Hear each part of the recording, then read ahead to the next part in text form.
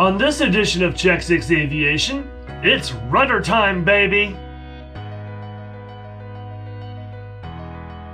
Welcome back, my friend, to Check 6 Aviation. It's another edition of building the RV-10, and while we wait for parts to come in from the last video, if you haven't seen it, yeah, I goobered up a skin, I joined the Double Dimple Club, I drilled some holes that I wasn't supposed to, yeah!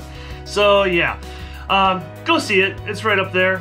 And anyway, so in the meantime, while we're waiting, there's tons of work to do. If you happen to get involved in building your own airplane, especially if it's from Vans, then just move on while you're waiting for parts like I'm doing here.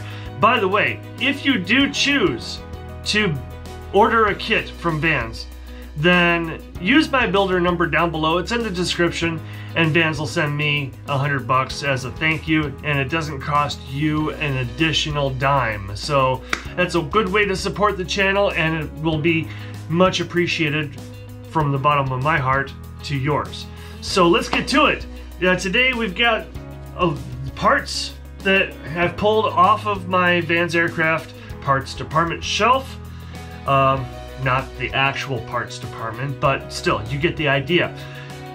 We're doing the rudder. I figured that's the next logical step. It would be section 7 while we're waiting for the section 6 parts to come in. And yeah, so let's get to it.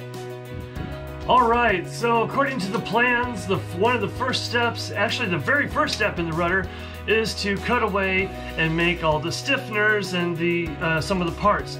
So if you see here, you'll see where they have basically these two parts. You mark off where the cut lines are, and you have to make the stiffeners. So you have this entire piece. This is the very first one. This is what part number? Rudder 1015A left and right. And it's not that the left is on the left as you're looking at the part and the right is on the right. No. The reason why, there's a reason why it goes like that, and it will become clear as you go on the build. It's left side of the rudder, right side of the rudder, not the part itself. So basically you cut this in half. The first one, you cut it in half, a 1/4 inch away from the hole, from the rivet hole on both sides, to allow for structural strength. And you cut away a portion of this here, marked down there, and then boom, you do that for the rest of the, at certain intervals, for all of the stiffeners. Stiffeners, obviously, as the name implies, stiffen the rudder skin. You will be back riveting those. So that is done, and now we're on the first building step, which is, oh, by the way, you also have to cut this apart as well.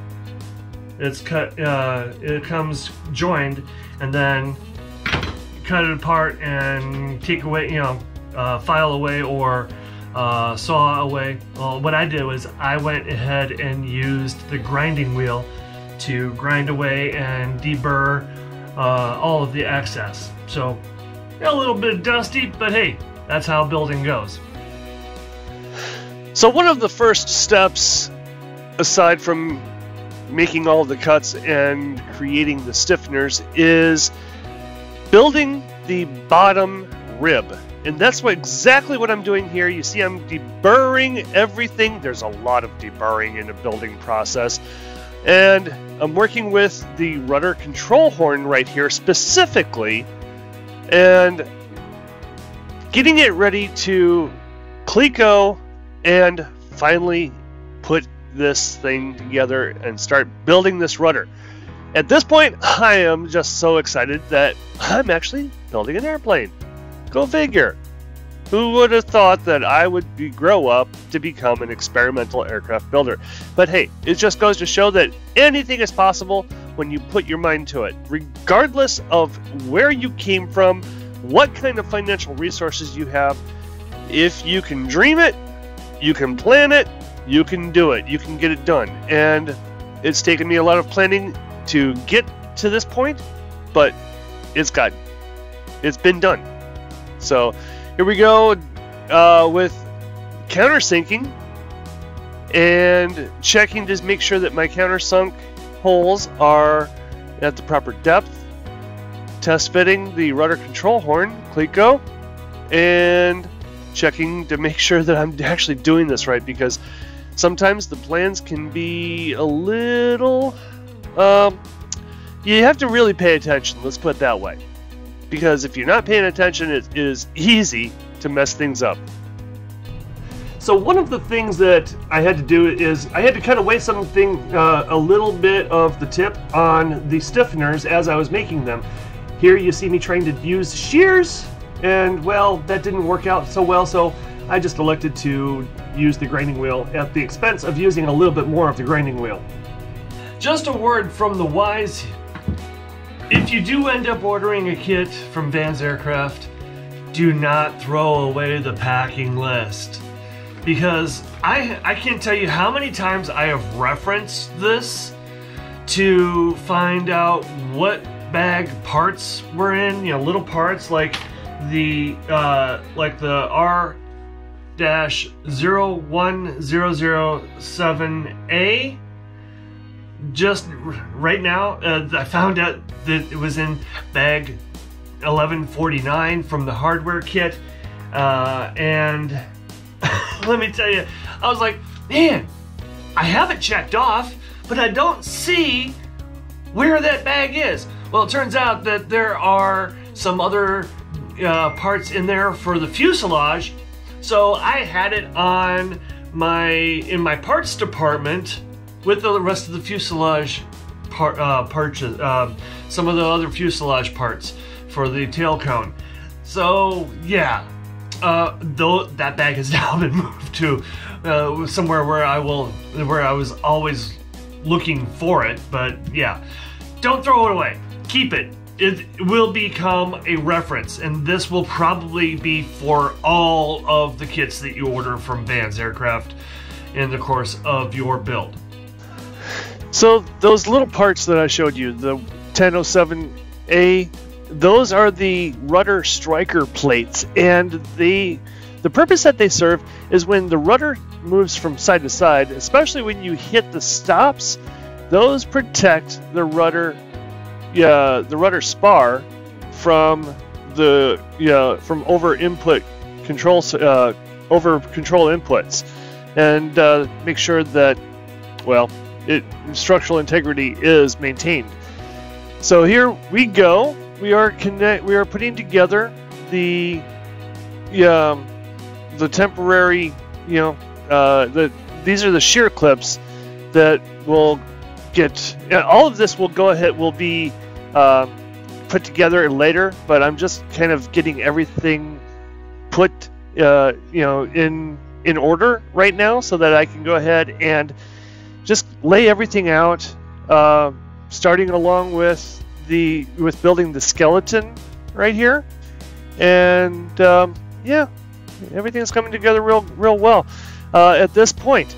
So moving on to some personal announcements as the blue vinyl is coming off, and I've announced earlier that I have applied to Southwest Airlines' Destination 225 degree pilot training program. And some people have reached out to me and said, hey, what's going on with that? So thank you very much to those who have asked. That does mean a lot to me. I have taken my ADAPT assessment. The ADAPT assessment is something that is a test, basically. They want to test your math, your physics knowledge, and also your ability to multitask in a cockpit environment. They also want to know what your personality type is like. So there's some personality questions in there. I saved the personality questions for last because I'm told that I have tons of personality and that I would be a great fit for anyone that wants to hire me. I'll leave that to them to decide. While we're talking about this, I did want to point out that having a heat gun makes taking off the vinyl much easier.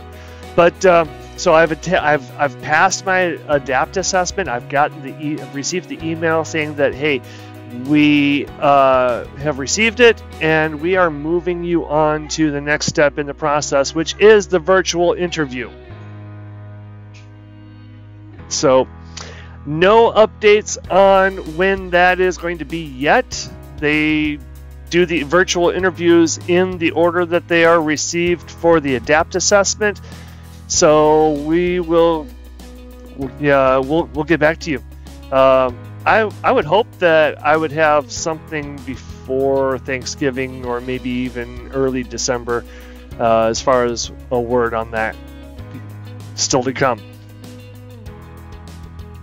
So one of the questions that I had for Van's aircraft in relation to priming the parts for the airplane is, do I prime before I dimple or do I prime after? Well, the answer I got was a simple, if they were doing it, they would prime after dimpling. However, in my testing, I've found that dimpling after priming doesn't seem to phase my primer at all. Of course, test with your primer on a scrap piece of metal and find out. For me, with the Axo Noble zinc chromate primer, it didn't seem to phase it. So if I have to do it all over again, which I will further on in the build, I will go ahead and do all of my pre-prime prep work before dimpling, and then go ahead and spray away and dimple again. That will make the step that you're seeing here go a lot smoother.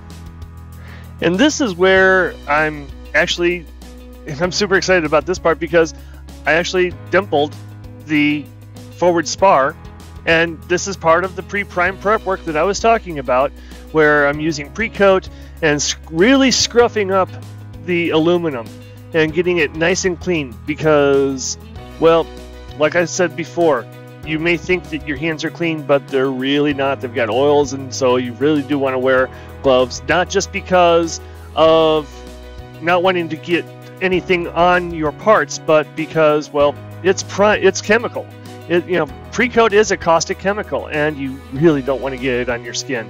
For me, I didn't have any issues if I accidentally sprayed it on my skin, but still, I don't want to get this in. It's as caustic, almost as caustic as, say, Elodine is, and it's not good stuff. There's a material safety data sheet for it that you really do want to pay attention to. Here we go, scrubbing away, and of course like I was just saying, I just caught myself there not wearing gloves. I think I was like, wait a minute.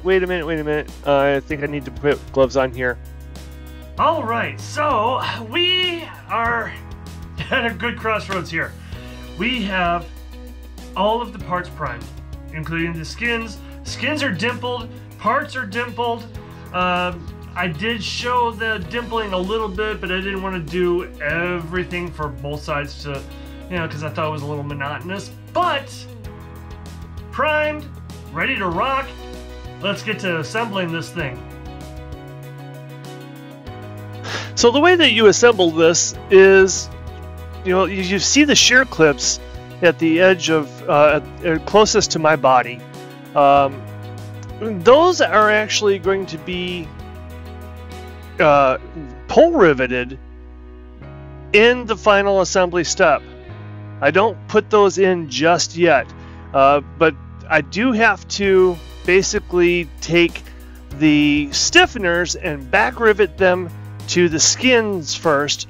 But before I do that, I have to go ahead and create basically create the top and bottom rib, and that will go onto the whole assembly.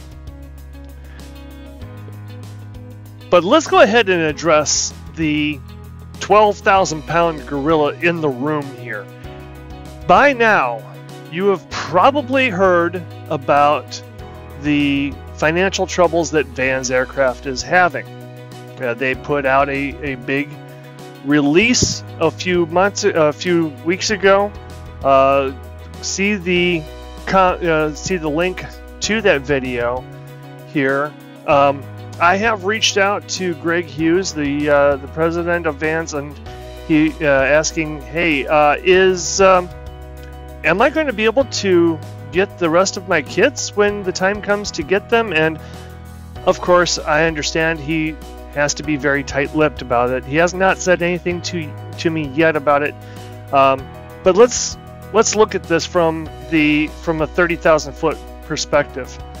Vans Aircraft as a company they make the most popular kit airplane series, whether it be the RV-10, the RV-8, RV-9, etc. The whole line that is still in production in the world. It's the most popular airplane kit in the world. So I understand that they're having some issues. I wish them well. Heck, I don't want any airplane company to go out of business because I love aviation and I love what Vans has done for the aviation community. That said, I do believe that Vans will come out of this either in some form, and that there's too much economic viability for Vans to not survive in some form, whether it's the company being sold off, bankruptcy, reorganization, etc. And Vans has already gone ahead and stated what some of the underlying issues were, namely the laser cut parts. Thankfully, my kit did not. There was absolutely nothing in my kit that was laser cut parts because of when I had when the kit was put together, was created, and was shipped. It was before everything went to laser cut parts, and so that's obviously one of the main reasons why they're having so many financial problems right now. Because, well, from what Greg told me at Oshkosh, they scrapped every one of the laser cut parts that they still had in inventory, and I can only imagine how astronomically expensive that would have been. So, yeah. So in this step here, I decided to take a page from Jason Ellis and put the rivets in ahead of time, and just go ahead and go ham at it.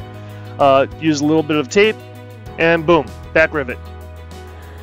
Well, we're at that point in the video where, well, it's time to cut it short. Sorry about the cliffhanger, folks.